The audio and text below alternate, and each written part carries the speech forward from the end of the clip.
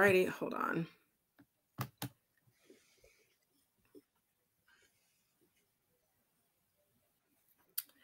And just checking to see, and we are on the way to being live. There are 3 screens up.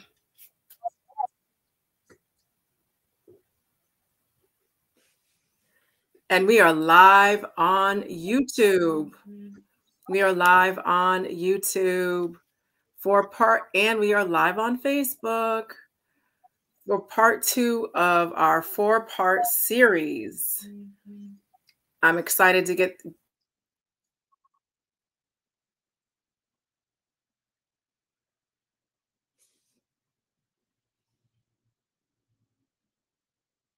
Seems like your sound went off for a moment.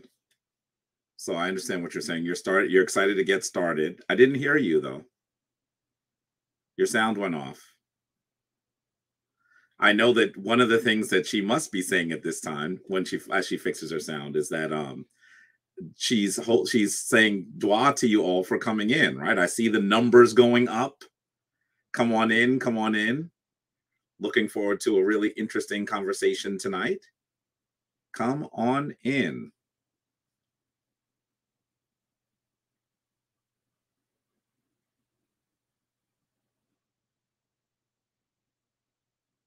And I even see that some folks are putting their names in. Destiny Willis says that their name is Kepra Ankh Netter. Love you, family. Mer to you too. Ankh and Ma'at family. So many folks whose names I recognize. Folks who are full members of the Shrine of Ma'at. I see Sanette Cheryl is there. Sanette Chandra is there. I see Sanette Cortia there. There are members who are jumping in, both on Facebook and on YouTube.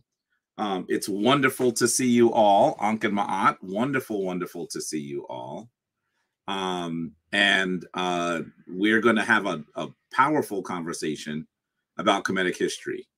Obviously, Kemetic history is one of those areas that so many folks are not familiar with. If you ask people about this great nation, they certainly would be more familiar with the word Egypt. And I think it's so interesting that the term Egypt is not a term that anyone that lived during that time would have used, right? It's a derivation of a Greek attempt to speak the name of one of Kemet's most popular cities. That city was known as Het-Ka-Ptah. And it really was more than the name for the city. It's the name for the temple that was there, the house of the soul of Ptah. And as they tried to speak Het-Ka-Ptah, it became Aegyptos, and eventually the name that was more familiar was then Egypt. And so many more people would probably know this great nation by the name Egypt. So if you don't even know the name of the nation, how can we expect you to be able to talk about the powerful periods in this 3 millennia long legacy of these folks? It is in a really, really powerful period. And I'm looking forward to talk much more about it tonight. I think we can hear you now. Can you guys hear me? Yes, we can. And I'm here, and great. Good. Since we've got the hymn netter Ntepi and the host of the show on at the same time. Yep. that's a good start. That's a good start. That's a good start. That's how it should be, right? That's a good start. So welcome to Tuesday Talk for part 2 of this 4-part series on the 4 golden eras of Kemet. And I caught the tail end of what Ntepi Jabari was discussing. If you don't know the name, how can you study it? It is so important for everyone to do their own research on Kemet and also the rest of Africa, because we all need to know who we are. Why do we need to know who we are? We need to know who we are in general, so we know how to conduct our lives on a second-by-second basis on a daily basis, monthly basis, how to live our lives. You know, it's like when you're out in public and you see somebody acting a fool and you're like, his mama didn't raise him right, or something along those lines. We need to reclaim our culture at many levels, you know. And the other reason why I asked Jabari if he could do this series is because I remember actually it was at a meeting for the dessert club. Jabari, what's the other name of it again? African African Genesis, Genesis Institute. right? African Genesis Institute. Yeah. And we were in Philadelphia. This was way before COVID. And one of the women in the audience said, in terms of reading African history, she was just like, where would I even start? Right. And I know a lot of us feel intimidated by the process of starting because there's so much. And yes, there's so much. However, these four Tuesday talks are like four pillars to provide a skeletal structure to give you a basic foundational understanding. And then you can continue on with your study and fill in the blanks, and there's structure to it so you won't feel so overwhelmed. Okay. The good thing about this is it's recorded. It's up on YouTube. You'll be able to go back and watch it and study from this until you're able to do other study and move forward. So I really hope you take advantage of this. So, Mr. Him Netter and Tepi, Jabari Osaze, do you remember where you left off? Of course. I'm talking about 4 critical periods. So you should know that we've had one session prior, right? Which means that it's now time to talk about the second period. And so that's the way that I would describe it. I'm going to talk to you. I'm going to make it clear where we left off, just so you know. Okay. We, as in talking about these periods, I think that we should recognize that in some ways it can be challenging studying all of the 3,000 years plus of Kemetic history, right? You could certainly go all the way back 9,000 years BCE and talk about Kemet, right? Far pre-dynastic Kemet. But I think that as you're trying to understand how Kemet works, one of the best things that you can do is you can simply say, well, how do I understand the nature of the 3,000 years? Right. The context. I had to encapsulate the most important periods of Kemet. How do I do that? And so that's the reason why we have described this as the 4 critical eras of Kemet. This is a term that I've used in my book, 7 Little White Lies, The Conspiracy to Destroy the Black Self-Image. And so that's really the direction that I think we ought to go so we can understand the nature of Kemet. One of the other reasons why we should try to understand the nature of Kemet is because as the most powerful nation in the region for such a long period of time, you know what happens to important cities, even in the United States. Think of it that way. Mm-hmm. When you have an important, powerful, opulent city, a cosmopolitan city, what ends up happening? People from other areas move in. We should expect this, right? That's kind of what happens with civilizations and with cities, even today. And so sometimes when we are talking about the African nature of Kemet, some of the people that would like to misrepresent the African nature sometimes will look for someone and say, well, this person wasn't African. They might not be important. We might not know where they were, like, for example, what city, what area they were near. We don't even sometimes know what period, what time it's from. So when they do that, they're being disingenuous. That's right. They're being disingenuous. Understanding these 4 critical periods helps you understand Kemetic history, and also it helps you recognize that the Kemetic, that ancient Kemet was certainly an African nation. That's why this is important. That's right. That's why this is important. So let's take a look at these this period. so that you're really clear what periods we're referring to. I'm going to share my screen for a second. And you'll also be able to see the first era that we talked about.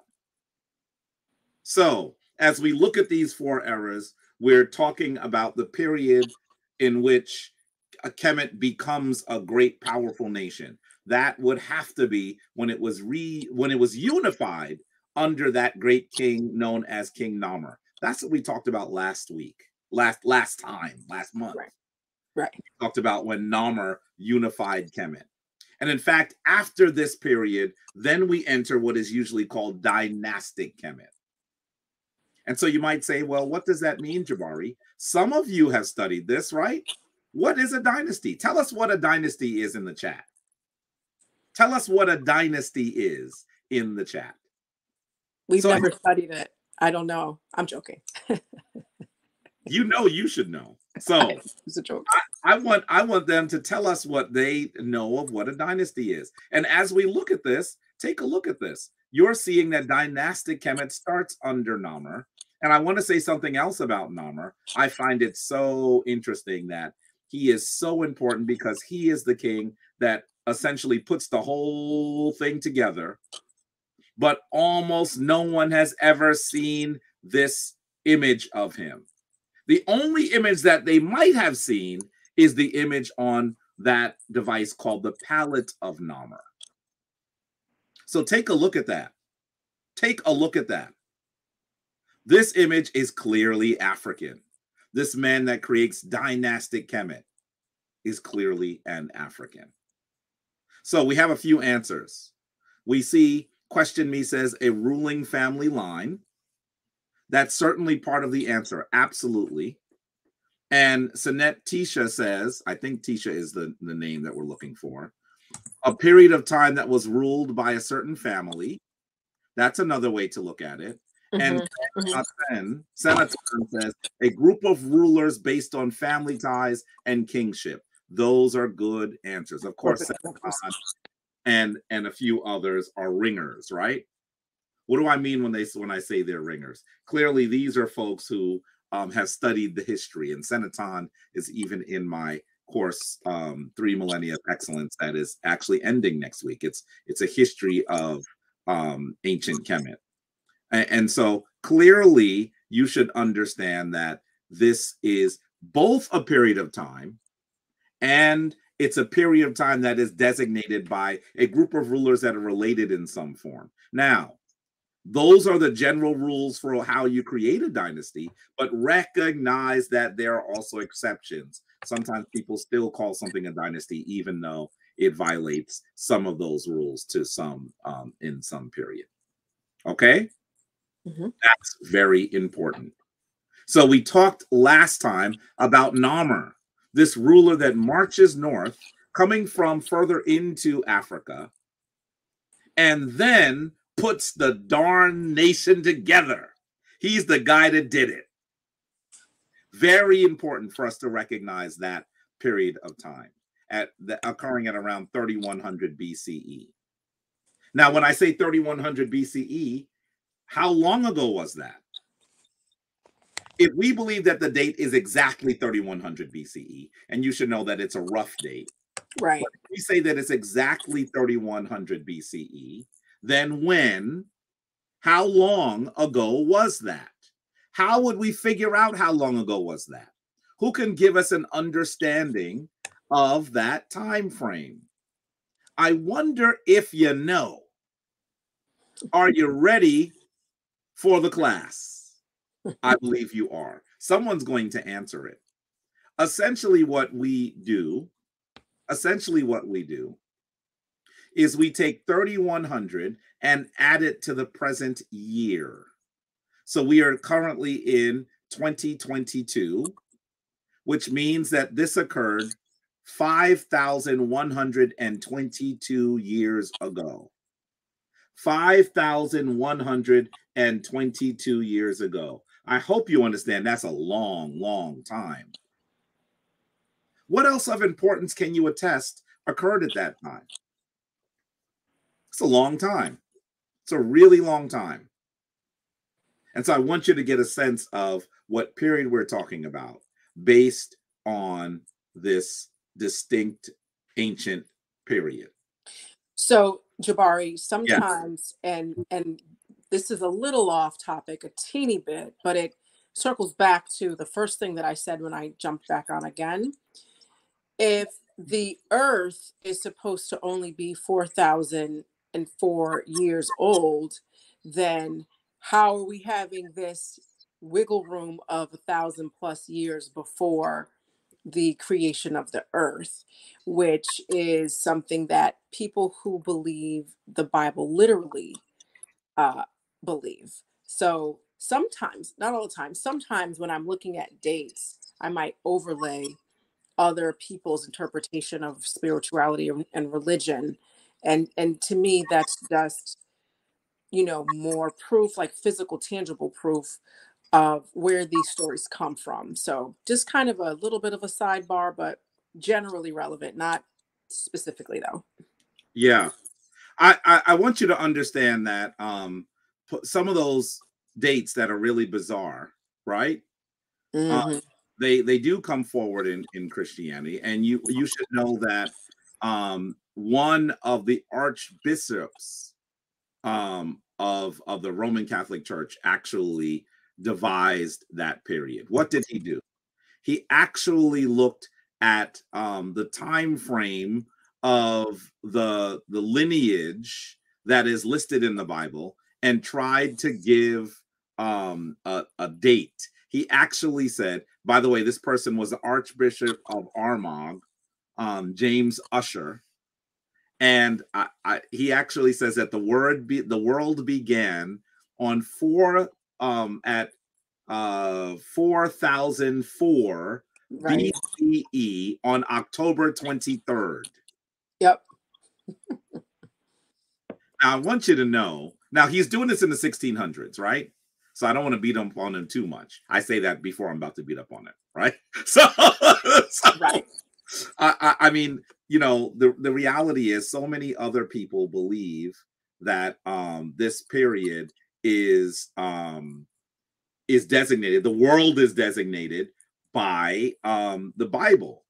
There are Christians that think that the Bible is kind of the map or the blueprint of all of creation, of all of the earth.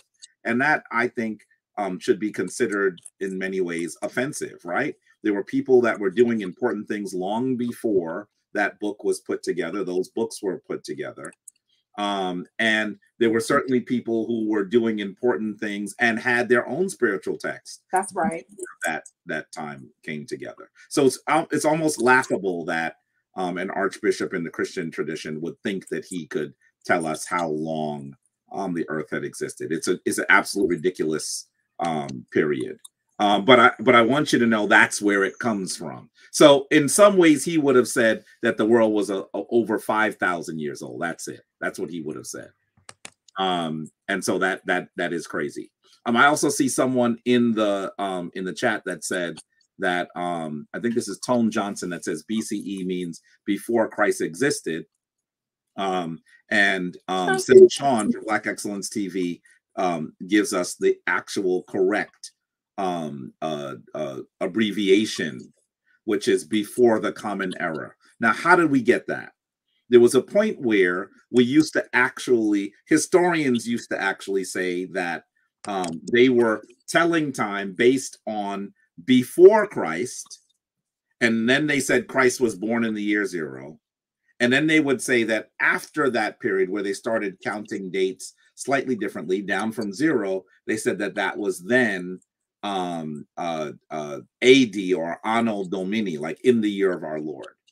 Historians didn't change the numbers any. It would have been difficult to say, well, guess what? You're not in the year 1983. You're actually in this other year. That would have been challenging. But what they did say is, why should we measure all of time according to the Christian tradition? So what they ended up saying is that instead of using BC, they would use BCE, before the Common Era. And then they would, instead of using AD, Anno Domini, now the nomenclature that is used is CE, which is the Common Era.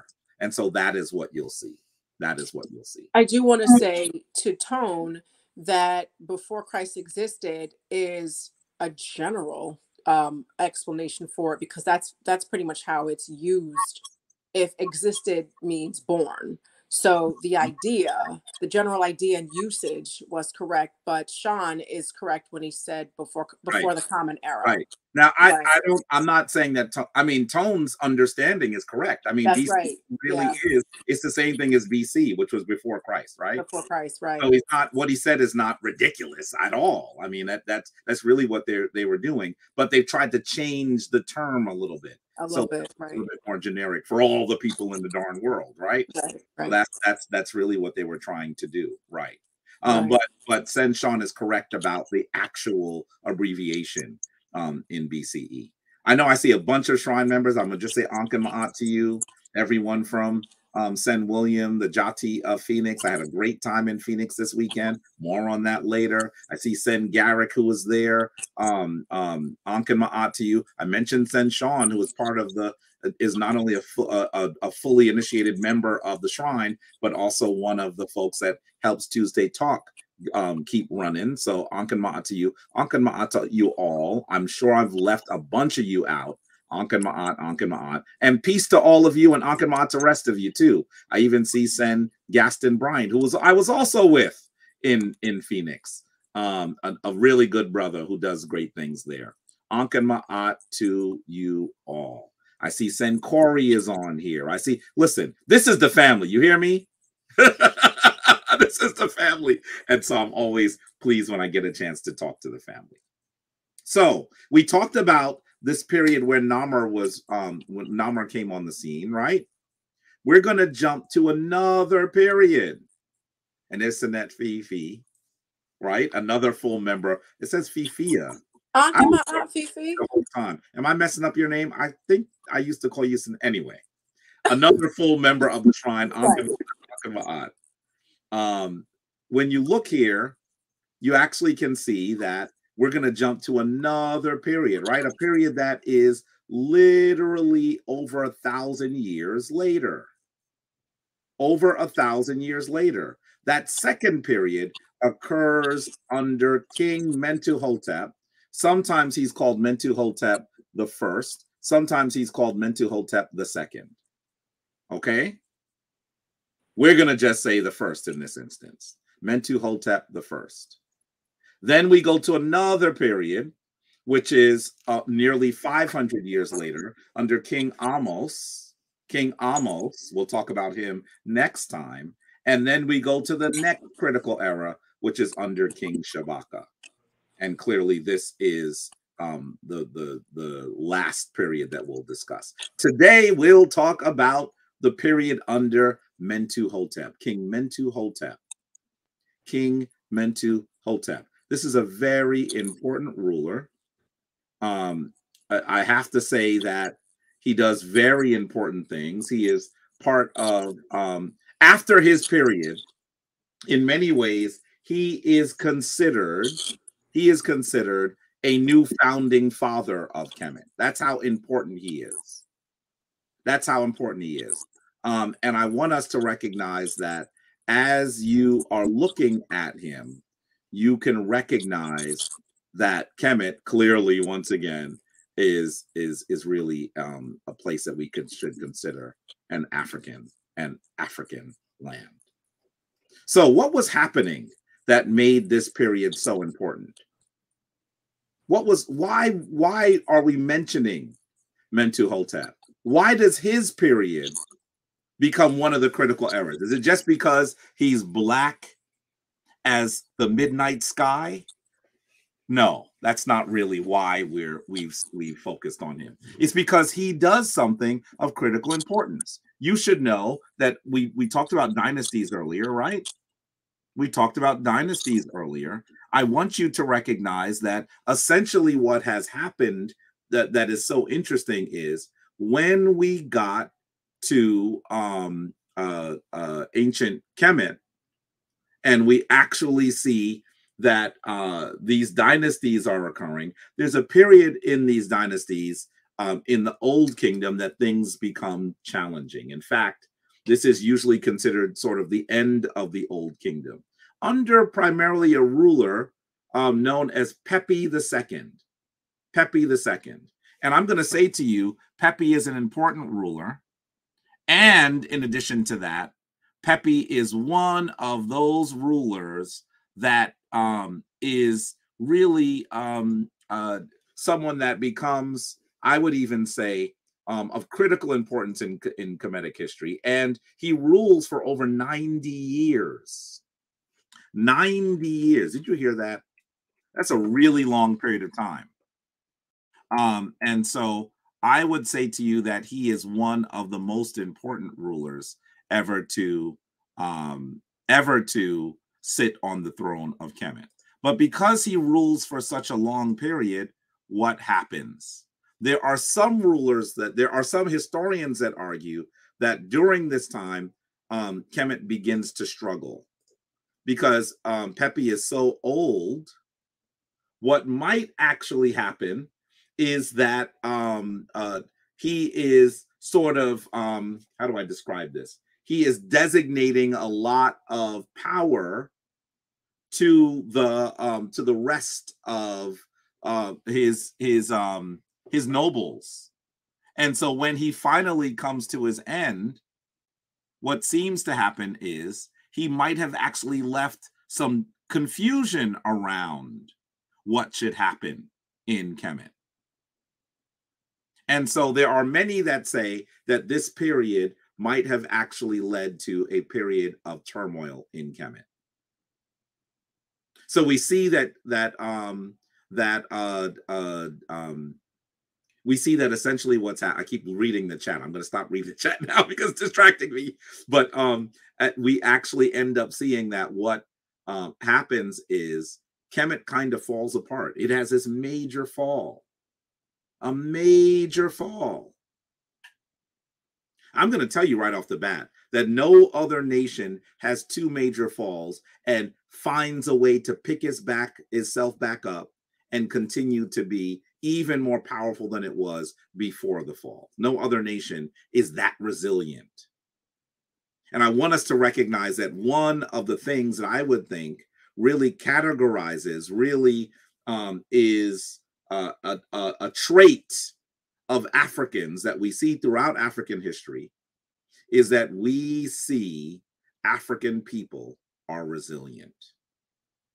And for those of you who have never thought of it that way before, just imagine that we're sitting here speaking to each other on YouTube. And I would assume that most of the people who are listening to this are people of African descent, if not all. And as you're looking at it, just think about the things that have happened to us. Think about the challenges we've had, and think about the fact that we are sitting here once again, poised to ascend. African people are resilient. So we see that this challenging period seems to begin under Pepi, after Pepi II has his end. And during this period, things are really, really difficult. This period is generally called the first intermediate period. The first intermediate period. In ancient Kemetic history, historians tend to parse up this 3,000 years into these large chunks. Because how do you talk about 3,000 years, right? So they take the dynasties and then they make these things called kingdoms. There's the Old Kingdom, that's kind of at the beginning, at least the beginning of the dynastic era. Then there's this great fall called the first intermediate period. Then there is the Middle Kingdom. That's what we're going to talk tonight. There's another fall. That leads to the second intermediate period. And that's when we have foreign people on the throne in control of Kemet. By the way, when we get to that one, Abut Seshat, it's going to be a controversial night. Because there are a lot of discussions, depictions of who those foreign people must be, right? Spoiler alert, there are many that argue that those foreign people are the proto-Hebrews, that they're the people that will go on to become the Hebrews. So we're going to talk about that next time. And then Kemet has another fall, and then it's put back together by this is the third intermediate period. It's put back together really by the Kushites that come from the south to put Kemet back together. So we're going to talk tonight about what happens in the first intermediate period. What happens in the first intermediate period?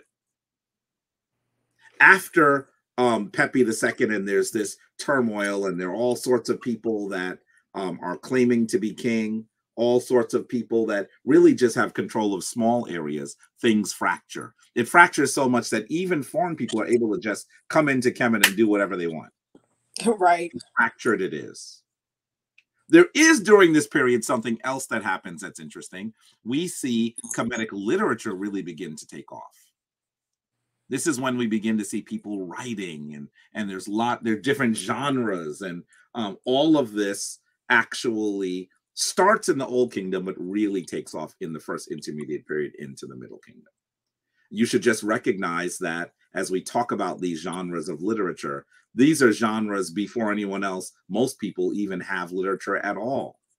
Very, very, very interesting. Okay, let's continue. So we're looking at Mentuhotep. But before we even talk about Mentuhotep, we gotta talk about his parents. So whenever Kemet is struggling, this is something you should know. Whenever Kemet is struggling, or even whenever it gets started, it is always put back into divine order, brought back into Ma'at by folks that are in the interior of Africa. So we see Namer come forward from further in the interior to conquer the people in the north to create Kemet. And then we will see that Mentuhotep does something a little similar.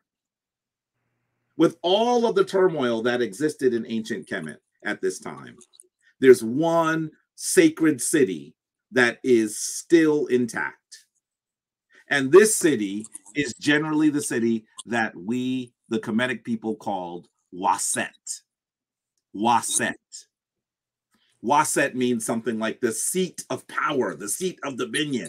So you should know that all throughout the 3,000 years of Kemetic history, you will always see powerful things happening in Waset. Now, some of you are thinking, I ain't never heard of no Waset. You probably heard it under different names. Because remember, those foreign people come in and they start changing all of these names, right? So we go from Waset. When the Greeks come in, they start calling that city Thebes. Thebes. You might have heard of Thebes. In fact, sometimes Mentuhotep is called a Theban ruler. They're using the Greek name.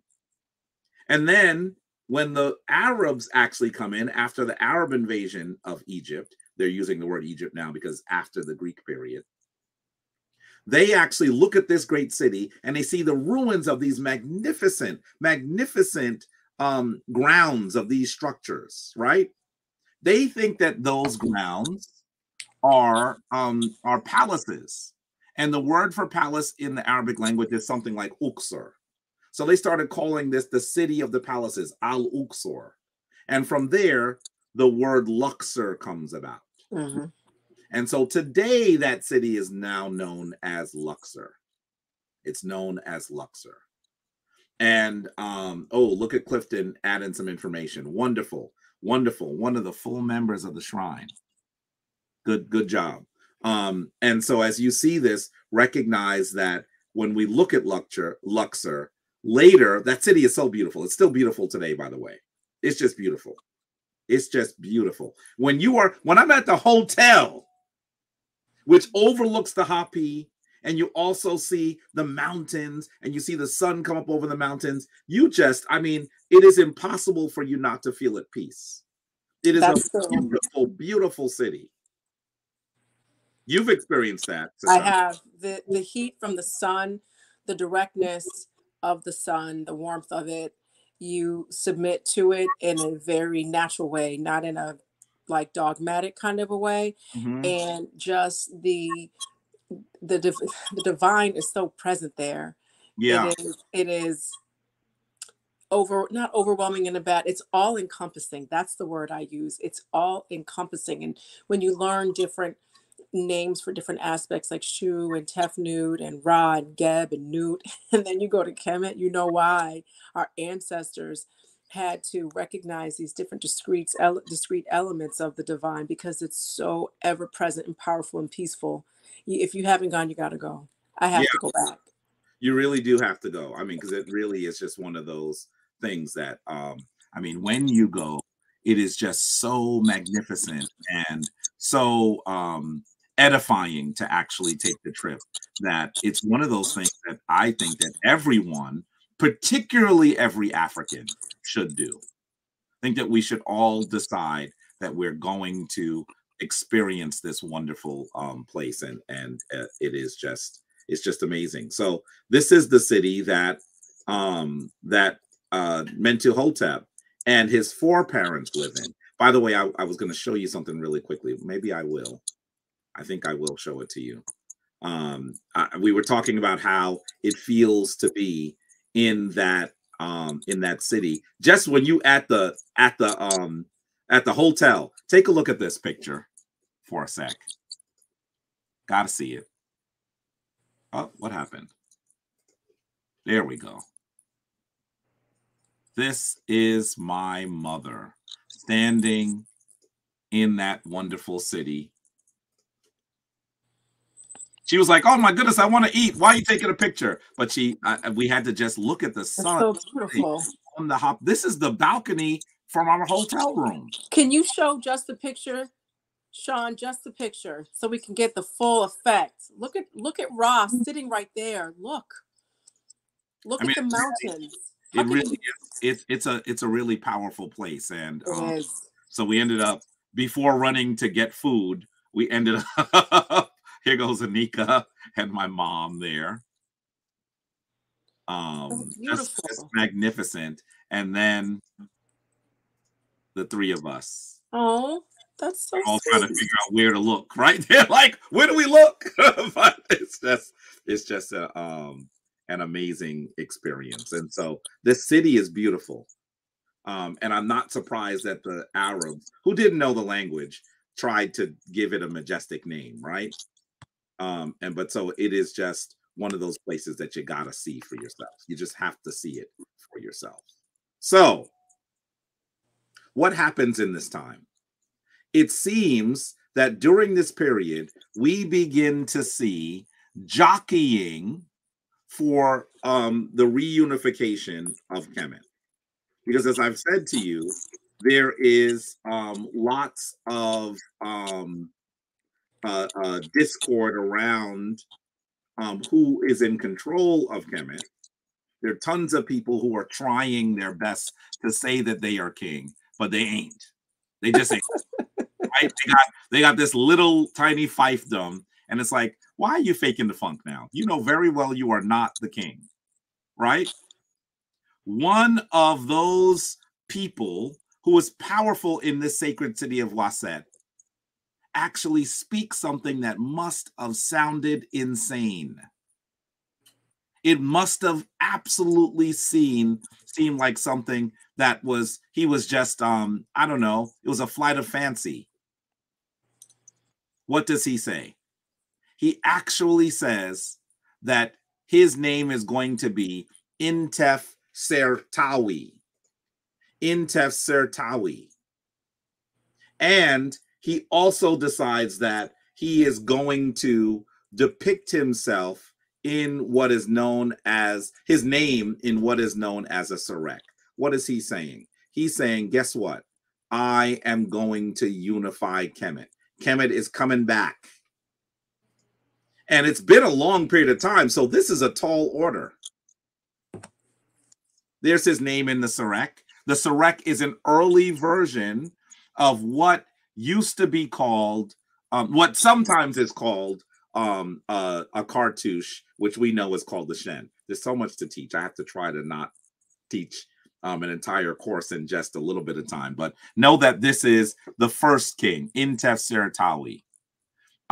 This is so powerful, family, that someone would actually decide that he's going to say, I'm going to put this place back together. I mean, it really is just a an amazing, amazing thing that he would think that he could do that. And so he begins. He begins. He is the one that's going to cause the two lands to be put back together. He starts really in sort of disagreement with a set of rulers known as the they're rulers from a city that's not that far away, but it's generally a city known that you can consider to be known as Het Nesut. Het Nesut. The Greeks came and they said that city should be known as Heracleopolis. Heracleopolis, right? And so as they begin to fight, they are now saying, you know what? We're going to take control of all of Kemet. And they slowly begin to contest with them and to take control. And so that is what happens. We begin to see a battle. By the way, you know the city, the Greeks call this city Heracleopolis, right?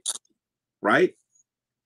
They call it Heracleopolis. Well, if they call it Heracleopolis, that means the Greeks were connecting this city with Hercules. Right? Right. I just want you to recognize that if you listen to the Greeks long enough, they will tell you that their tradition is a version of the Kemetic tradition. I don't even have time to go into that. But you just got to understand that if you listen to what they say, they are saying they're getting their tradition from ancient Kemet. It's their version of it. And virtually everyone else in the Mediterranean region does that as well. So we start with Ntepi Sertawi. He takes a little bit of land. Then we see his son. His name is called Ntepi Wa'ank. Ntepi Wa'ank. And Ntepi Wa'ank, who is usually just known as Ntepi II, is a really important ruler because he continues what his father is doing.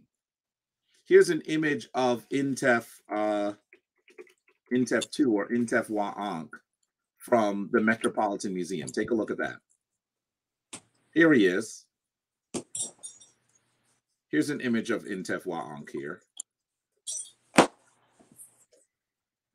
And you can see him here. I'd say he's preparing to do important things. That's just the way that you should look at it. He is preparing to do important things. As he's doing this, just recognize that this is something that we're seeing that is going to lead to the resurrection of the Kemetic people. The Kemetic people are coming into their power once more. So we see Ntepi Wa'ank. And then he takes a little bit more space. He's trying to actually reunify Kemet. The idea of his father, he does not complete it. He does not complete it.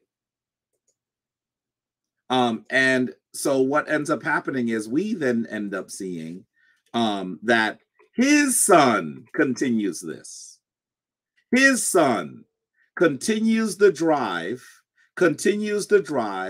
to take control of Kemet. His son is known as Ntepi Noktep Nefer. Ntepi Noktep Nefer. So now we're seeing that this plan to make Kemet powerful again, this plan to allow Kemet to be the nation that it should be, actually is one that spans not just one person, but not just two people, not just three people, but in fact, we see that this plan occurs over the course of 4 different rulers. This is amazing to me.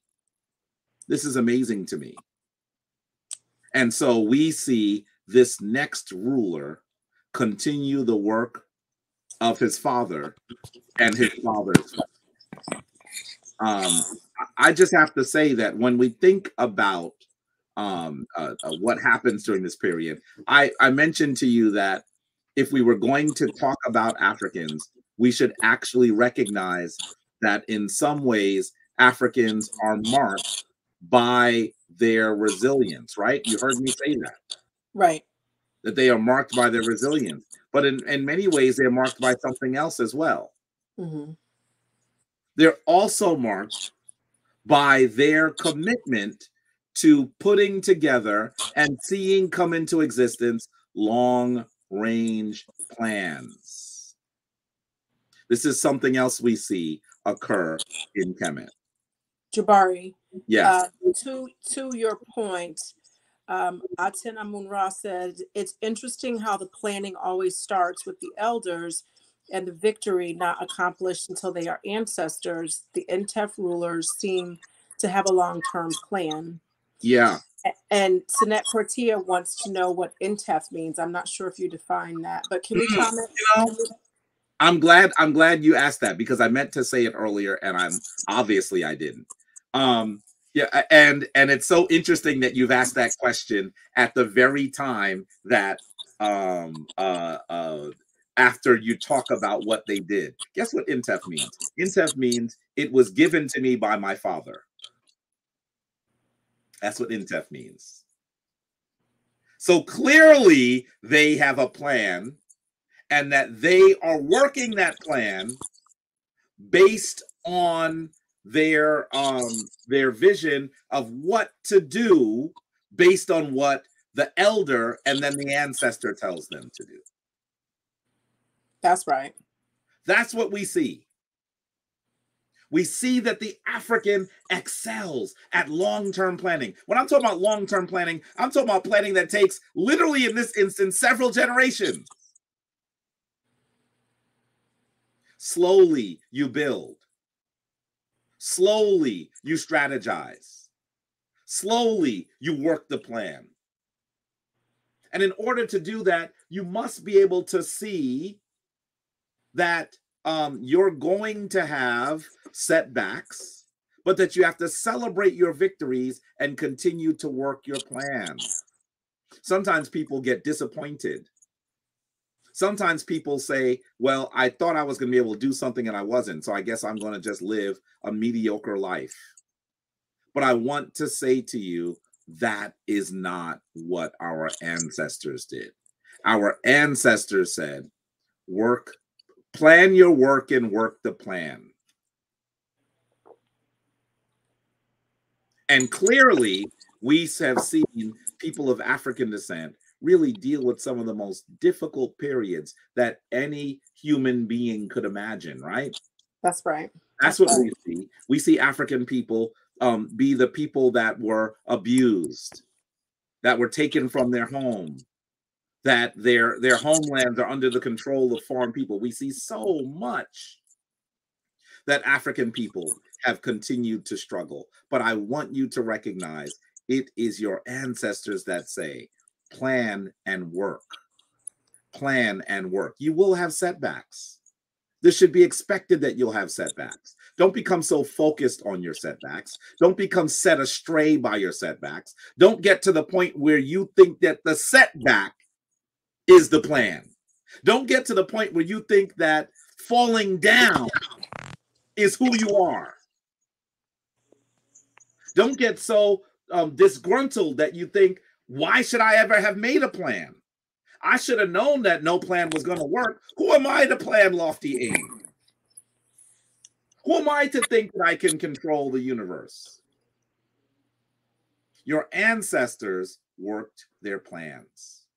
And sometimes those plans actually exceeded the life of one powerful individual, two power individuals, three powerful individuals. And the plan isn't actually brought into its final fruition until much later. But oh, what beauty comes when that aim is completed.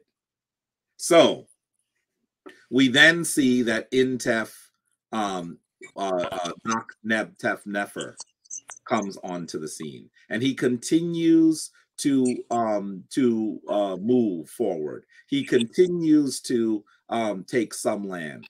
It does not happen under his reign. He is not able to complete the story. He's not able to do all that he would have liked to do. This is interesting. This is interesting. He just simply says, you know what? Why should I say that there's a failure when there is a group of people who are coming behind me that will see my vision? In fact, really the best thing that anyone can ever do is celebrate the victories of our ancestors while also completing their incomplete work, their incomplete work. We have to look at the ancestors and say, what are we doing to make sure that their plans, that their ideas come into fruition? That's and right. That is what we see happen. So Ntep 3 isn't successful. He doesn't complete it. Who actually completes this? Well, you know that we're talking about this particular powerful man of the evening, right? We're talking about Mentuhotep, sometimes called the first, sometimes called the second. We're going to call him the first right now, okay? Mentuhotep the first. And we actually see that he has to continue to fight, by the way. Why do we believe he has to continue to fight? Because his name is Mentuhotep. Who is Mentu? Sometimes called Montu. Why does that name particularly important? I'd love for someone to tell me what Montu is, who Montu is, and then by extension, what does Montu mean? What does Montu mean? Why is it that we're talking about Montu today? And I'm going to tell you that if you understand who Montu is in the narrative of ancient Kemet, you'll begin to understand what Mentuhotep really had to do. Because I'm telling you, the name itself, his name itself, tells us exactly what is necessary. Exactly what is necessary. So, do we have answers, by the way? We do. Can you hear me, Jabari? Yes, I can. Okay, so I have Tahuti Hekak Keparasid warrior. Dr. LaRoche said a war netter. So did Atana Munra. Montu is a netter of war. And Daniel LaRoche said the same thing. Heru in the and Atana Munra said Heru in the form of a bull. By the way, you should know that pretty much everyone that answered the question, those are all ringers, right? I mean, they people who have been studying. Who are these people? No, I'm kidding. Some of them have studied with me, and I'm honored to be able to assist them in that study. But you should know that these are folks that have been studying for a while, and because of that, we should expect that they have really good answers for this question. Sean obviously is an initiate of the shrine. You know that he's done great study. Dr. LaRoche, our dear brother Sen Daniel, actually traveled with us to Kemet. He is doing study. He's constantly studying and trying to make application of the Kemetic tradition. Who's our next guest? Tahuti Heka Kepera. I would love to know. I'm not sure if I know who that person is. Y'all, you need to hit me up and let me know who you are, okay? Because answering the question puts you in a very small group of people. And of course, Senatan has been studying for a really long time and is also in the history class as well. So you know that they're going to give you very strong answers. Montu is usually depicted this way. Let's see if I can show you an image of Montu. He's usually depicted this way.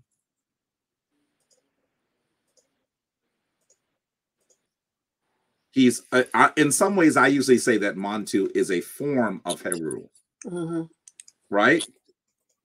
You see him with the falcon. Many deities in ancient Kemet were depicted by the falcon. Ra was also a falcon.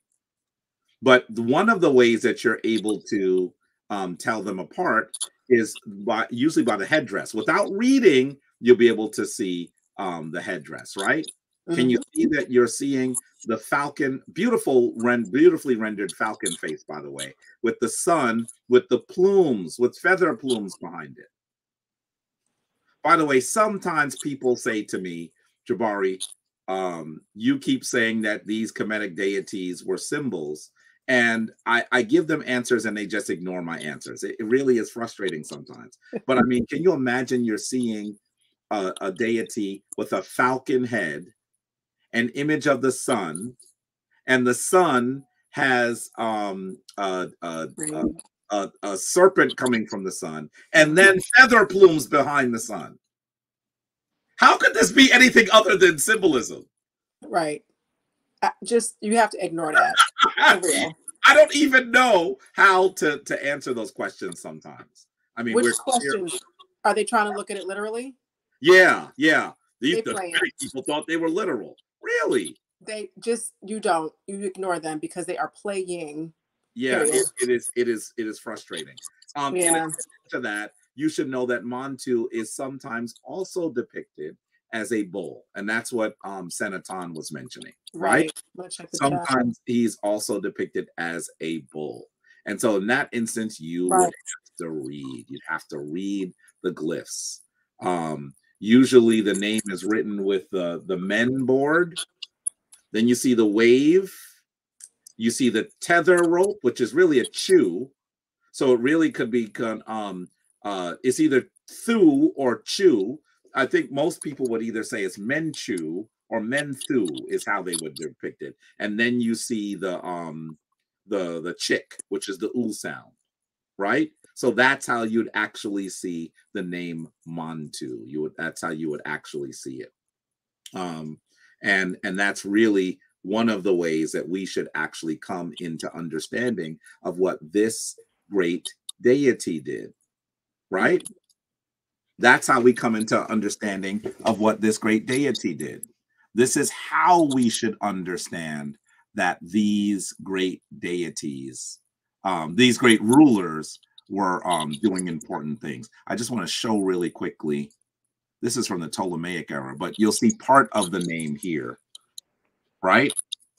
Can you zoom in? Yeah. I'm a zoom. Yeah. Can you make that a single screen, just the picture itself? I'll do that. There we go. Okay, great.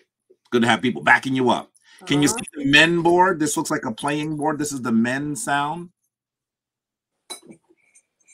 And then you come here and you actually, let me see if I can get it a little closer. Then you actually see the wave of energy, right? That's the end sound. And then you see the tether rope. This is a rope with 2 loops on the end, right? Now, what you don't see is the chick here. The chick is probably, the chick might be here. Maybe it's been lost. But this is the neb sound. This is the name for Lord there. And then the T for the feminine sound. So I want you to recognize you're seeing part of the name rendered right here in the glyphs where you see, in the image where you see Montu as well. Okay. All right. Let's continue. So we have to know that Mentuhotep is a war deity because he got the name had to do battle. Let me say it differently. We have to know that Mentuhotep had to do battle because his name depicts the fact that he had to fight. His very name depicts the fact that he had to fight.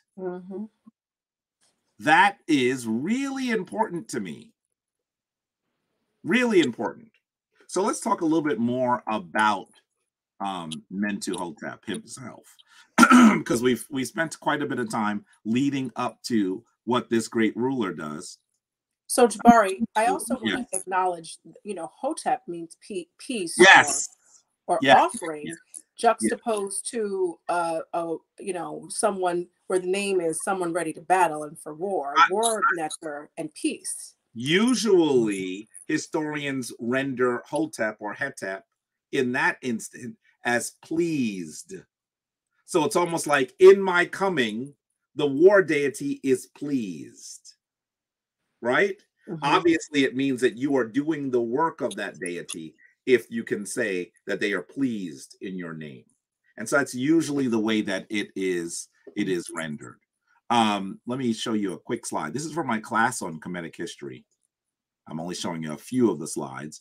The class is a full 14 for 15-week class, college level class, so that you understand the history of ancient Kemet.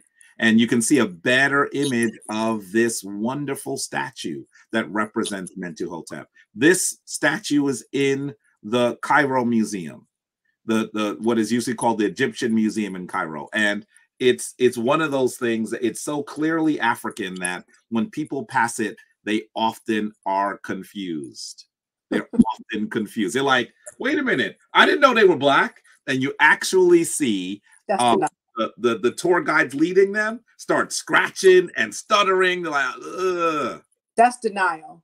Ain't nobody confused. They have a lot of challenges.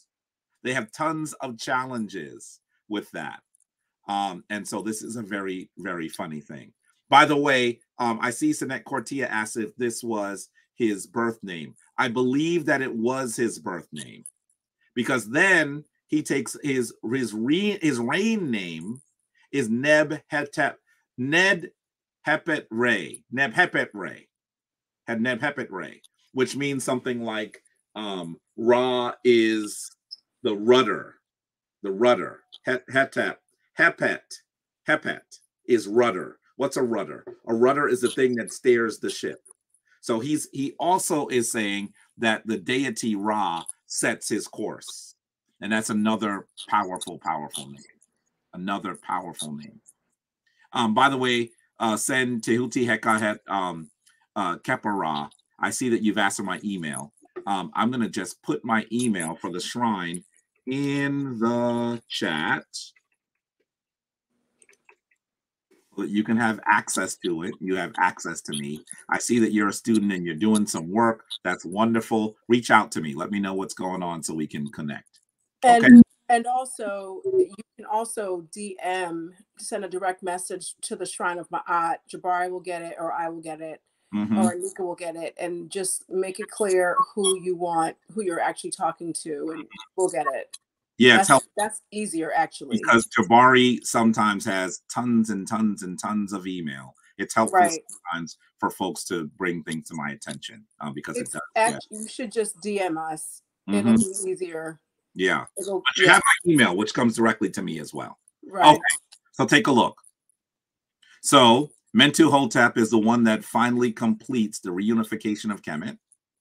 He takes 3 Heru names. This is one of the reasons why I say that sometimes he's called Mentuhotep the first and Mentuhotep the second. When you got this many names, sometimes historians get confused. Which Mentuhotep is this? I'm so confused. That happens sometimes. So some books will depict him as Mentuhotep the first. Some books will depict him as Mentuhotep the second. Don't get confused by it. Just understand that really the ancient people would not have been confused because every king has at least 5 names. That's right. So they would have been able to say, well, which Mentuhotep? And they would have had another one of his names to make it clear for them. Okay? His name is also he who gives his heart to the 2 lands, Lord of the White Crown, and the uniter of the 2 lands. You should know that while he had to fight, he reigns particularly most of his 50-year reign. Can you imagine being on the throne for 50 years? 50 years. Most of his reign is very peaceful, right? He does have some skirmishes with the folks that are in Canaan, what we call Canaan today, right? They would have probably used the name oh goodness, I'm having a senior moment. What's the name? They probably would have mentioned Sharuhen. Sharuhen is probably what they would have mentioned. And then you also see that he also has some military action against the Nubians. Of course, they would not have said Nubians. They probably would have talked about the particular group that was to the south, but they might have used the word Kush as well. Okay. There are other words for those people that live at the south, right? Because for most of Kemetic history, they weren't one unified nation. More on that when we talk about the Nubians, and we should at some point. He actually has 60 bodies of soldiers that fought with him at his temple that is in a place that is today called Deir el Bahri. We'll talk more about that. There's 60 soldiers that are buried with him, right? He's considered a major ruler by all of the further Kemetic rulers all throughout the rest of Kemetic time. They're all looking at Namur, and they're all looking at Mentuhotep because of how important what he did was. And he also has several wives, several of them. One of them is known as Tem, and the other one is Neferu. Those are some of the chief wives that he has. Tem and Neferu. And I'm going to say to you that folks often misrepresent them because they are dark-skinned women. They're always depicted as dark-skinned women. And when you go to the Metropolitan Museum, the description of them as dark-skinned women is behind a staircase from the major exhibit. Ain't nobody read that except me. That's how it is. Here's an image of one of his queens. By the way, you would have to know that these are black ladies because they getting their hair did. And by the way, in addition to that, I think this is pretty funny as well. In addition to that, these ladies, the hairdressers were so important to them that in their tombs, they talk about those ladies that did their hair. That's right. Very important to them. And so this is a really important distinction. We need to recognize that as we look at these ladies, we are seeing these deeply melanated sisters. That's right. Who are powerful and are the ladies that assist in the regeneration of Kemet. Let's call it that. The regeneration of Kemet. This is one of the, this is another one of the ladies. This one is Kemsit. Look at Kemsit. Let me see. Kemsit is from, this image is in the British Museum.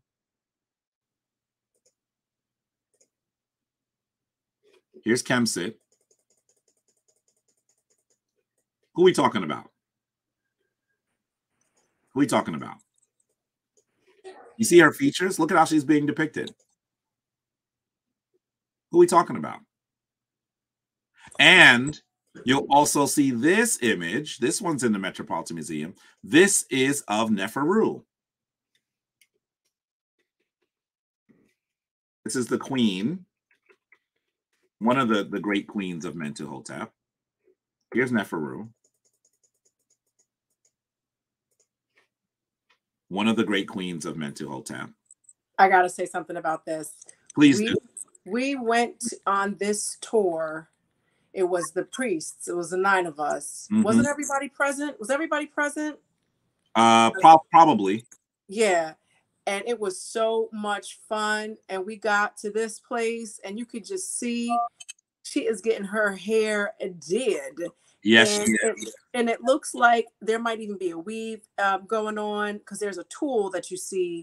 And there are times when I have explained the ancestral sisterhood that is a part of getting your hair done when you are a Black woman. Mm-hmm. And you have another Black woman doing your hair. And let me just say African so that I include all Pan-Africans so there's no confusion about who I'm talking about. And I have been in Instagram threads. You would have thought I was Jabari Osaze because I was schooling them, letting them know. And then a couple of them DM'd me And I showed them my video of this so they would know when you let other people put their hands in your hair, you are not in the tradition of how we get our hair done as Black women. Look at her face. You know, she was like, girl, look at her lips. Look. By the way, you mentioned that she was probably getting things attached to her hair. Can you see? This is also from the reign of Mentuhotep, from one of his queens. Do you notice that the hair that she's tending is not attached to the head? Now, I know this is fragmentary, but you can see that this hair is not touching someone's head. So, yes, they were talking about adding hair to this woman's head. And so many of these things that we see are in many ways familiar to us. That's right. That's absolutely right. Familiar to us. They're actually, we should recognize that while these folks lived in a quite a distant time, some of the things that they did are things that we do. That we still do today. That I'm going to do on Friday. Because they are part of African culture. That's right. And so that is why we should recognize these important behaviors of great Africans. Okay. Jabari, before we move on, I want to, this is kind of a tangent question, but it's an important one. Yes. Stephanie Lewis asked, may we one day do a study of Akhenaten and his unfortunate choice to lead the ancient Kemetic Africans away from their spiritual system to a monotheistic religion. Can you add some clarity to that, Jabari? Yeah, I think that there's a lot that has been done on Akhenaten, right? I talk about Akhenaten in my class as well. So you should know that this is not just Tuesday. We don't just do it on Tuesday Talk, right? Jabari teaches a 15-week course that is a college level course on Kemetic history. It's similar to some of the work that I did at Cornell. Fortunately, the course that I learned when I learned it at Cornell, it wasn't taught from an African perspective. Because it was in the department, it was the Department of Near Eastern Studies, by the way. I don't think I've ever said why it wasn't taught in African. That particular class was not in Africana Studies where I was a student. Wow, I did not know that. It was taught in the Department of Near Eastern Studies. I'm sure that when Anika learned the Medu Neter, she had to go to the Department of Near Eastern Studies as well. And so, you know, that was part of the challenge. So I've been teaching this class for many years now. And it is one of the times that you get to think more about Akhenaten.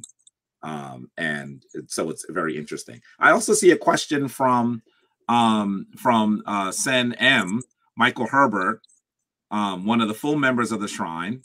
Dua, dua, dua. By the way, I never mention this because I always mention it after I'm off the live. Michael Herbert, whenever I'm on Netter or anywhere, he usually sends something to Cash App. I just want to say dua to you, because he recognizes that it ain't easy to do this, right? And it's certainly doing this is not how I pay my bills, unfortunately. I do it because it's something I'm passionate about. And he was mentioning that they both ladies. If you can let's see if I can put this back on the screen. It's there, right? Yeah, please. There it is. Everyone's a lady. No, this person here is likely, I believe this is a man. These two on these two are ladies. This is the queen. This is her hairdresser. And this, I believe, is a man who was a servant who was pouring her something to drink. That looks like that's how I like it to be done. Yeah, he's right. So that's what we're seeing here. We're seeing that they're actually getting that she's being given a drink. Okay.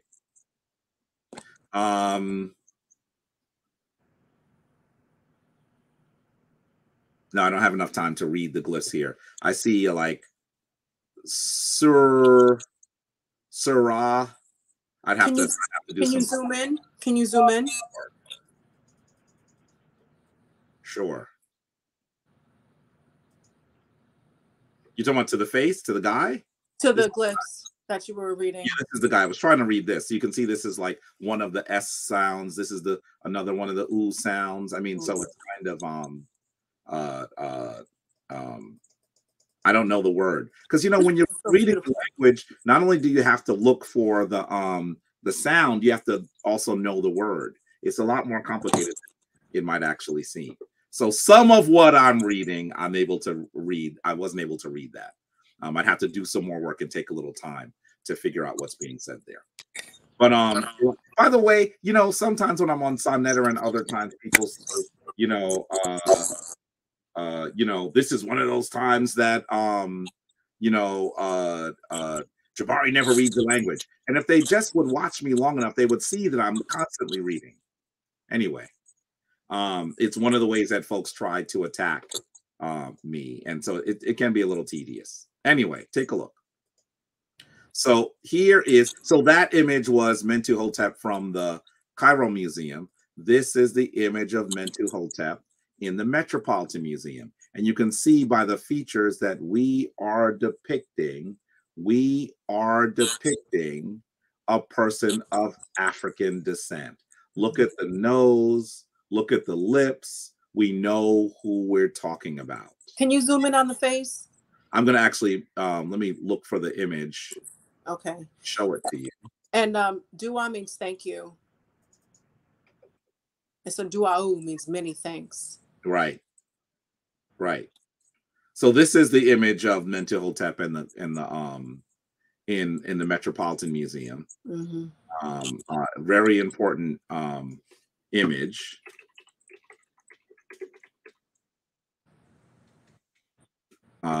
And if you look closely, the lighting in this room is not that great. It never has been. But if you look at it very closely, it's clear that it also had lots of black paint on it as well. So here's the statue. Now they've taken it away from where it sits in the museum to take a really good picture. And you should be clear who we're talking about, right? I mean, those features, I don't know who else you could think that they're talking about here. But you notice he has like a slight smile on his face in both of these images. Mm-hmm. Why Jabari, yes. You know who he looks like right there? Who? Asar Imhotep. A little bit. I usually say he looked like Yaphet Kotto there. Am I dating myself? Who? Jabari? Yeah, see? Yaphet Kotto was a very powerful and important actor. Let's see if I can show you an image of Yaphet Kotto. I'm not saying Asar Imhotep is Mentuhotep. I'm just saying like in the face just a little bit. Yeah, I'm saying that's what he looked like to me. That's Yaphet Kotto. Oh, you think he looks like? Yes. When I look at him, I go, that's Yaphet Kotto. Do you use that voice? You know, yes, I do. Because Yaphet Kotto was one of the few actors that was prominent in Hollywood during the 60s, 70s, 80s that was dark-skinned and had very African features. Mm-hmm. Right? So when I see Mentuhotep, that's who I think of. By the way, I want to say that Yaphet Kotto was in the movie Alien. Some of you might have seen the original Alien movie. That's Yaphet Kotto. Anyway, just so you know, that's always who I compare him to. A deep black, powerful man who was very, very he was very prominent in Hollywood and also very clear about his African self as well. He looks familiar. He does look familiar. Well, if you saw Alien, you know, he was also in that series Homicide, which was very popular. There it is. Because one of the best series on American TV, I'll tell you. Mm-hmm. He was in that Schwarzenegger movie, The Running Man, right? Very important, very important. And born in New York City, a New Yorker. He looks like a New Yorker. He's a New Yorker, so you know. Anyway. Let's continue. So take a look at that. So the question I was asking that I don't think I got an answer for is why do you think he's smiling in this image? What's he got to smile about? And why is he smiling in this particular statue? What are your thoughts, family? Do you notice that? I mean, this is a dude that had to fight, right? But he's smiling here. Here he is in the Cairo Museum image. You can see that he has a slight smile on his face. Why? Well, I'm going to say to you, yes, see, Senrich says, I completed the work. I want you to recognize, oh, and I'm going to go back to that one in a minute. As you notice, when you look at this, he has this expression on his face while he's wearing the red crown. The red crown is the one that he was not born with. Mm-hmm. So he is actually saying, I did my father's, my grandfather's, my great-grandfather's work. I was successful. I was given this task before I was born. The very concept of my existence was for me to do the work of my forefathers. And he completes it successfully. So that's why you see him looking like this with the red crown particularly. By the way, the red crown here is depicted much larger than it usually is. I can only imagine what that ceremony must have looked like. What it looked like. I mean, he clearly must have been really thinking, man, I did it. I'm going to have them make the largest red crown that anyone has ever seen in life. And I think that that's really powerful. It's beautiful. It's powerful. So let's continue. Let's continue. You're seeing images of Mentuhotep. You've seen images of his wives. He is really, as you know, a very influential ruler, right? Mm-hmm. I'm going to say this briefly before we sort of come to an end on this. This is an image of one of the most magnificent Kemetic temples in existence. It's a temple that was built by a queen who ruled as king. Her name is Hatshepsut. We're not going to talk about Hatshepsut tonight. But I'm going to say to you, look at how it's built out of the mountain. Mm-hmm. Beautiful space. By the way, when you get there, it's hot. It's hot. Yes. It is hot. So as you go here, I want you to recognize, as important as a space this is, it was built because she was paying homage. Oh, I didn't even do it yet. Here it is. She was paying homage to Mentuhotep. When you're at the top of her temple and you look down, you can see this other space that is completely destroyed. This was the temple of Mentuhotep. So she built her temple next to his in homage to him. That is so powerful. Can you move the cursor over the space that was dedicated to him, or like just this whole thing is his? This is his temple. Okay. The whole thing. The whole thing. This is the mortuary temple of Mentuhotep. Now, I'm going to say to you, I go obviously every year, sometimes more than once in a year. And as you look at it, I'm beginning to see that there's been enough archaeological work done that slowly they're trying to put it back together. There may be a time, possibly outside of my life, that they have reconstructed enough of it that people will also be able to go see this magnificent temple reconstructed. And I want to say to you, as you look at Hatshepsut's temple, you have to also see this. And I would argue to you that the Lincoln Memorial, Europeans are going to tell you this is based on the Parthenon. But I'm saying that the Parthenon was based on Hatshepsut's temple, and the Lincoln Memorial is based on the Parthenon. So obviously that means that the Lincoln Memorial is connected to the temple of Hatshepsut. So many things in this Western world have been signed with the names of your wonderful mothers and fathers. That's right. But unfortunately, they think that because they stole our names that we will no longer remember theirs either. We have to do work.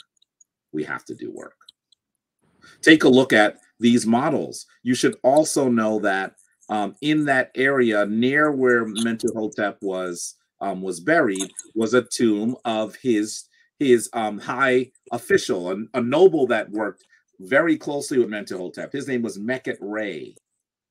And these models, these beautiful models of people with this rich brown skin, actually come from the tomb of Meket Ray. And essentially what you should understand, this is very interesting. The way that this works is there was this space up in the mountains. An excavator for the Metropolitan Museum was there. He didn't think that they found anything, but he said, well, we'll clear out this tomb that we already know of. And what we'll do as we clear it out is we'll be able to take some precise measurements. And as they did that, something interesting happened. The person clearing out the sand recognized that as much as he swept, sand kept going into a crevice in the floor, which meant because it would never able to be filled, there must have been a room underneath. They opened it up and they saw all of these wonderful models coming out of that space. They come from the tomb of Meket Ray. And you should also know that these images of these powerful Nubian soldiers, they also were working with Mentuhotep. This is a model that is meant to describe these wonderful Nubians that were fighting along with Mentuhotep. Very important place that is meant to describe the reign of a very important ruler. And so we've come to the end of our discussion of Mentuhotep in the second critical error of ancient Kemet. The second critical error of ancient Kemet. I'm hoping that through our discussion of these periods, you will have a better understanding of how Kemet actually gives civilization to the world. And you'll have to also have a better understanding of the African nature of ancient Kemet, and also how Kemet can be described very, very well according to the manner in which its great civilization was run from according to these four eras. We're talking about 3,000 years of history, right?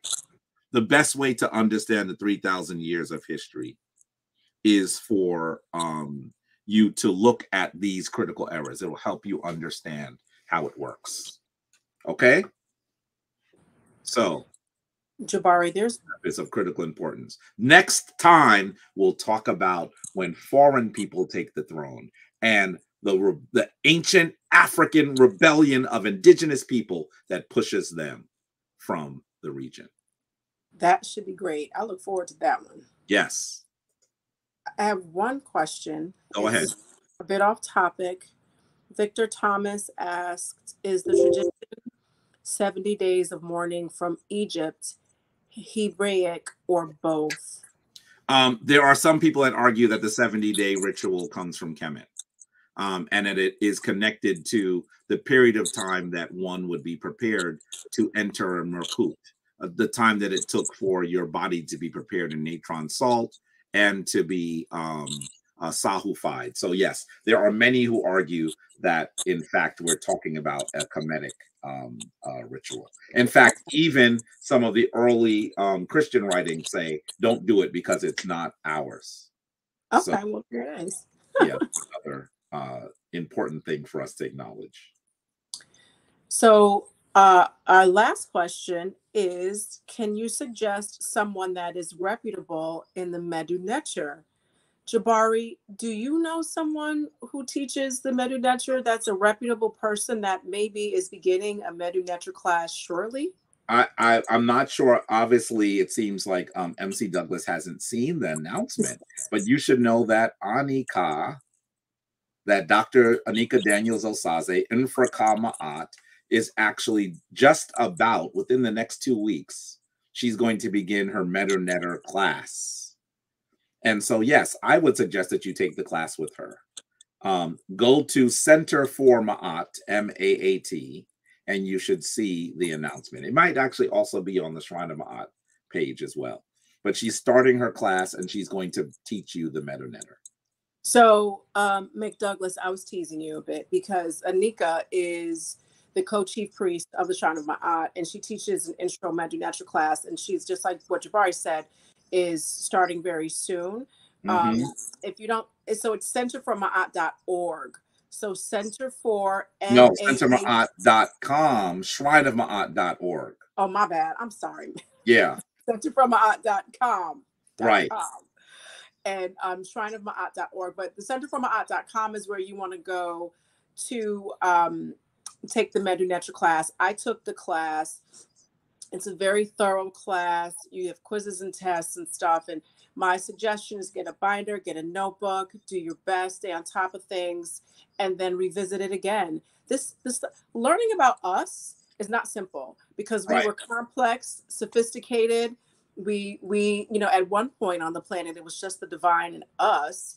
Ain't no telling what that actually looked like because none of us were here when that was happening. Right. And so when you come from people who build Merkuti that is so complicated, people of today can't replicate it. You need to revisit what we did more than once to really get it thoroughly. Okay. So centerformaat.com. If you have any questions, then you can hit us up in the DMs of Shrine of Ma'at on Facebook. Direct message us on Facebook, and either I'll get it, Jabari will get it, or Anika will get it. Yeah. And I'd also like to let you know that I have my Cash App up. And just like Abu Waziri says, we don't do this for money, but we need money to do it. Your donations would be greatly appreciated. And it's running across the screen. And I'm going to look at a few more comments. And Sakina also says, yes, October 17th. That is when the class is beginning. Okay. Please join quickly because there are a lot of you that are waiting to the last moment. It's possible she may not even run the class if y'all don't join. And then you're going to come on the day before and go, I want to join. She'll be like, where were you? So I know that there are a lot of people who are waiting to the last minute. Why? Why? Right. Yeah. Don't this wait. This is the last minute. We're talking about a class that begins in less than 2 weeks. And so after you learn it, I don't know if they'll be going to the Metropolitan Museum to the Egyptian wing, but you'll be able to read the Medu Neter. Yeah. And it's so awesome when you can do that because that unlocks your history. Yes. It unlocks your heritage. That's and right. You know what I'm saying? And when you go through the class, part of what we do here with the Shrine of Ma'at, and one of the reasons why I have Tuesday Talk is so that we can begin to change our paradigm back to an African-centered paradigm. Okay, the paradigm is like the house you're in. The perspective is like the floor you're on, right? So if we're in the wrong house, your perspective is kind of really null and void a little bit because you ain't even in the right structure, right? Right. So learning how to be in that space helps you out a lot is all I'm saying. You're going to love that class, really and truly. Yeah, you should definitely take it. If you're interested in learning the Kemetic language, it's one of the best things you can do. And I am nothing more than a beginner in reading. She is much more advanced, so she'll be able to really take you through it and help you understand how it works. And I want to thank Sen Curtis. He hit up the Cash App. Thank you very much.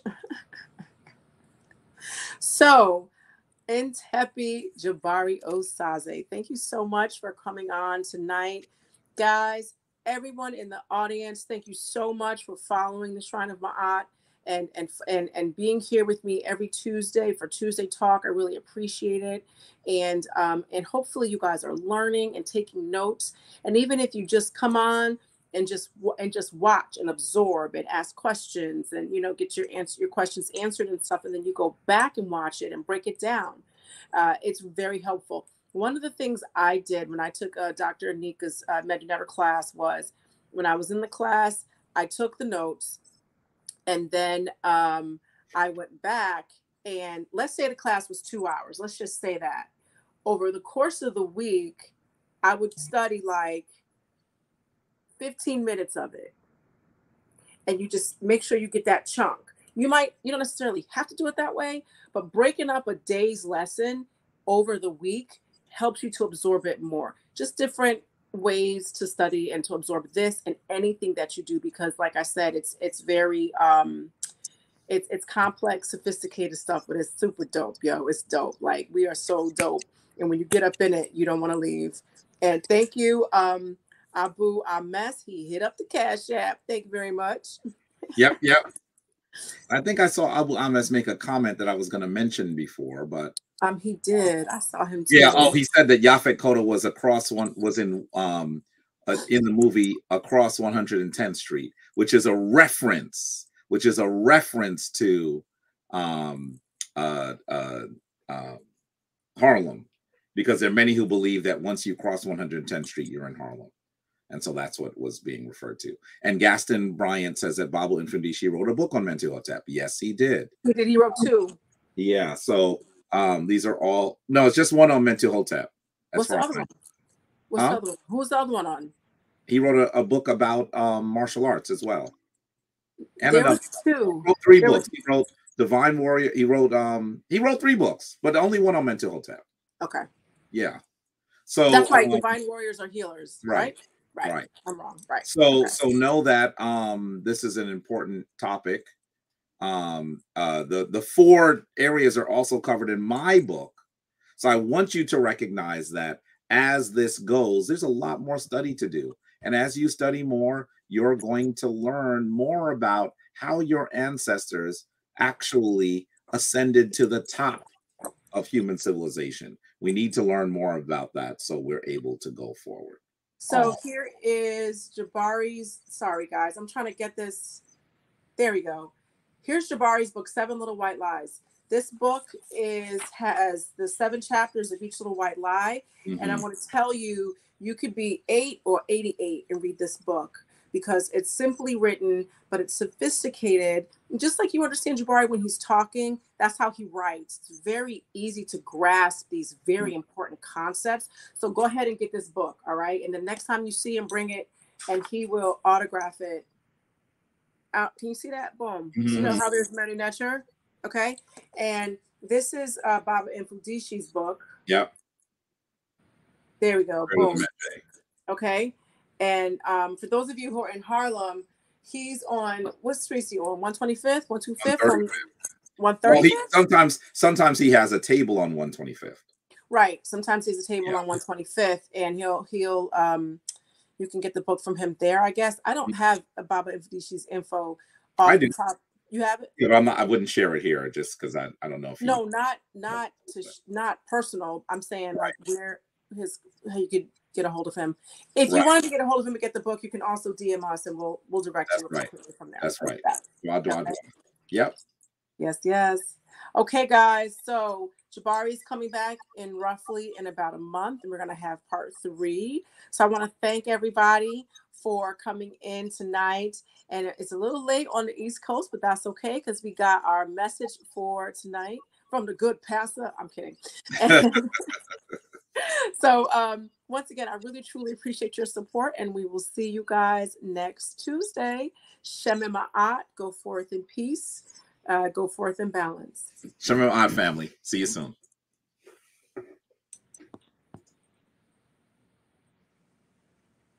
Jabari, why did you leave?